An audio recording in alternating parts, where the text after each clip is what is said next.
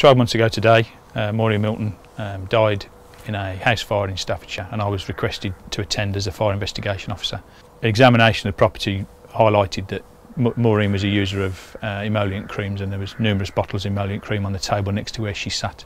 So the message from the fire service is that these emollient creams are exceptionally difficult to get out of clothing when you're washing them, and out of bedding and fabrics like that. And we are aware that people smoke, but they are susceptible to igniting when coming into contact with a naked flame, and that can be a naked flame from lighting a cigarette with a lighter or a match.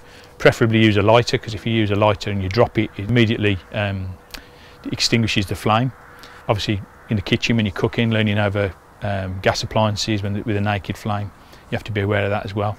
And what we need to do is, obviously there's people out there living on their own, people that suffer with dementia, who we can't get this message across to that easy, but friends and family might be able to get that across to them. So it's important that friends and family are aware that these members of the family are using emollient creams and the risks that are involved with that.